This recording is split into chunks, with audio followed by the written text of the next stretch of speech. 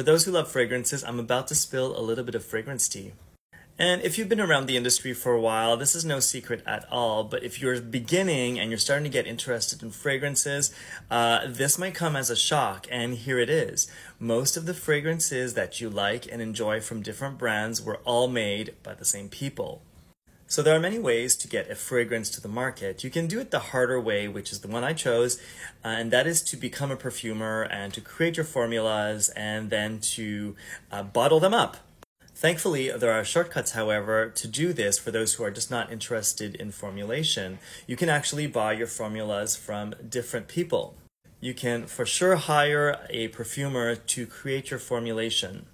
And obviously you can go from hiring a small perfumer to hiring a big company.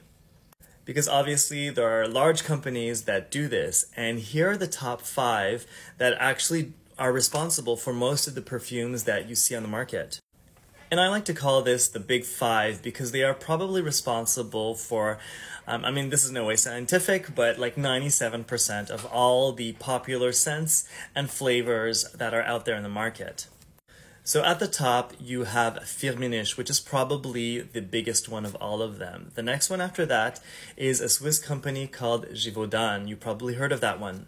Next on the list is IFF, which stands for International Flavors and Fragrances, followed by Symrise, which is a German company, and the last of the 5 is Takasago, which is a Japanese company. So together, they are probably responsible for most of the fragrances that you like and enjoy. And to be clear, there's nothing wrong with all of the fragrances that come out of these giants. These are professional fragrances that are created with a high level of professionalism. So just be aware, next time you're smelling one of your favorite fragrances, am I really smelling a Gucci fragrance or am I smelling a Firmenich fragrance? And also keep in mind that even if a brand presents itself as independent looking, it doesn't mean that they haven't gone through these big corporate processes to create their products. And again, I don't think there's anything wrong with buying a great formula from one of these big houses. I, however, think that it's important to make the difference between what a true independent artist does versus a perfume editor that buys formulas from larger companies.